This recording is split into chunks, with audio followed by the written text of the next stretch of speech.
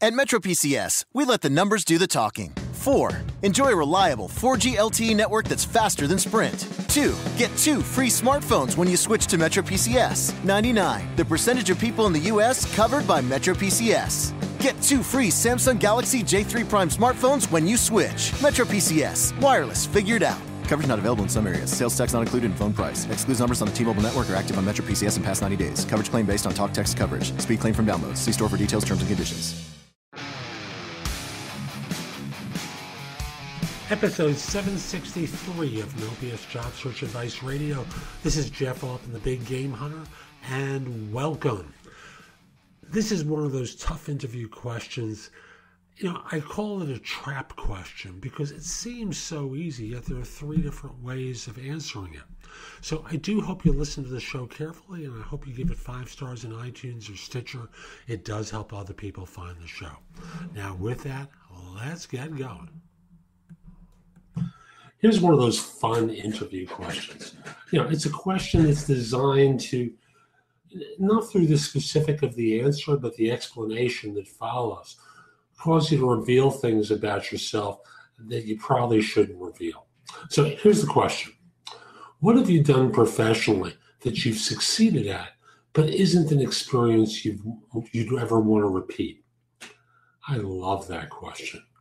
Now, here are 3 possible ways to answer it.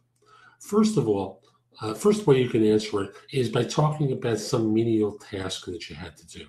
But you have to make sure that you don't describe it as being unsatisfying and as though you're above it all.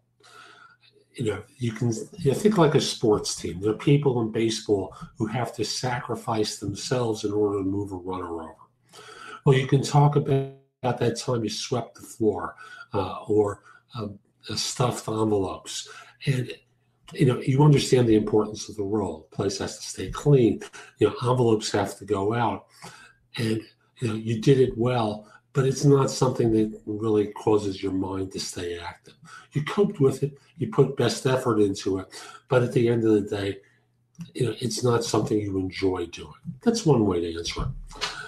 Then another way is by talking about something that was team related.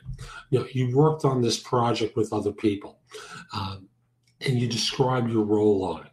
Maybe there were difficult personalities on it. Maybe there were people who just couldn't see eye to eye, and a lot of the team was bumping heads with one another. You tried to be a mediator at times and work on getting collaboration. But there were some personalities there who just didn't want to collaborate. They just wanted to rule. And you talk about, you know, your efforts. We got the thing going. You contributed to making it effective. Some people got ostracized on the project. It was a tough experience, but you all pulled together. Almost all of you pulled together and brought it home. Third way to answer it. You did something that was really hard. You know, you have to talk about what made it hard. Maybe it was because it was poorly planned. Maybe it was badly executed. Whatever it was. Don't talk about the blame. Talk about the difficulty in delivering what it was that everyone had committed to do. And maybe it was the planning. You weren't involved with that. But at the end of the day, you did your part, others did theirs, some people didn't do it. It eventually came through. It wasn't necessarily on time. You know, you get the idea. But you know, the idea is talk about something extremely hard, probably from a planning standpoint, being the failure is the easiest case to work with. And then work from there in describing what made it so hard. So that's today's show. I hope you enjoyed it. And if you did, here are a few other ways that we can connect with one another. The first one is if you're an executive and interested in one-on-one coaching, email me at jeffaltman@thebiggamehunter.us.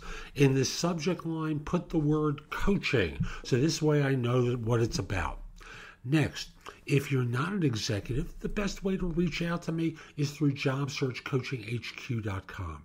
There I have curated information from around the web that you can watch, listen to, read, primarily my own information, but again, there's some stuff from other people that's there with their permission.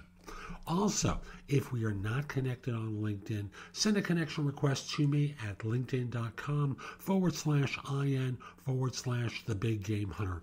Mention that you listen to the show because I love to hear from people who listen to the show. It just puts a big smile on my face, which reminds me, Facebook. Connect with me on Facebook. Look for Jeff Altman, The Big Game Hunter, and give me 5 stars. Subscribe to the page. You'll get lots of information sent to you daily with different pieces of advice for you. And lastly, because I don't really mention this on the show all that much, in addition to job search coaching, I do executive and what I call business life coaching. Business life coaching, where I work with self-employed people who have a lunatic for a boss. People like your wife, husband, partner, friends of yours who may be either wrestling with something in their business and need an advisor to work with, or people who are doing extremely well and they need to have someone to talk with because business is just exploding for them. So again, reach out to me through Jeff Altman at thebiggamehunter.us. I'll get back to you. We'll figure out a time to speak, and I look forward to helping you. Hope you enjoyed this again, and have a great day. Take care.